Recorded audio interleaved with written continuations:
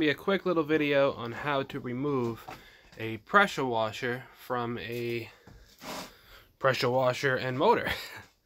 If you get a pressure washer, it's bad. Maybe you want to pull the motor. The motor's good. You want to swap it to a new motor. It's pretty simple here. All we're going to do is take off 4 bolts and pry it off. And that's how you take it off. Alright, so once you pull your 4 bolts right there, this just pretty much loosens up. If you have to, you can take a screwdriver and pry it.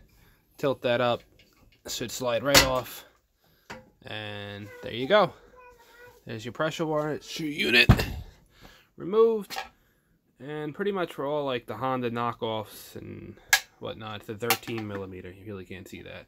But now you have your keyed shaft. Give that a little pull. The keyed shaft. And pretty much all of them are threaded or bolt in the end, so you can swap that out to whatever you want. That's pretty much it. Pretty simple. And to take the motor off, it's just 4 bolts at the base that unbolt it.